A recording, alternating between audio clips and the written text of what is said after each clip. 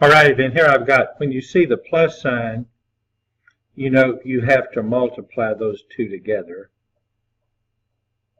This one and this one. Then the base here is 10, so you want x and x minus 6 equals 10 squared. X squared minus 6x, we'll subtract 100 from both sides, equals 0. Okay, and that doesn't factor, but you need to take a look at this one and see if we even cross the x-axis. X squared minus 6x minus 100. Because if we cross the x-axis,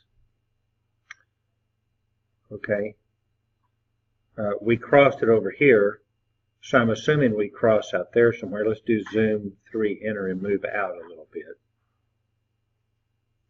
Okay, so that one is going to be a negative number. And think about this, the log of a negative doesn't exist.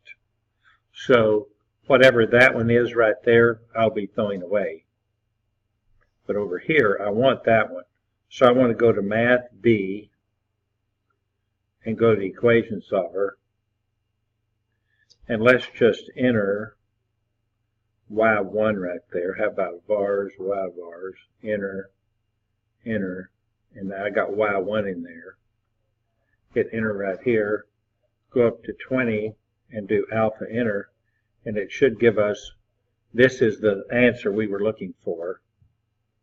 X is 1344 030 6508. And then we go on it, and we'll be back.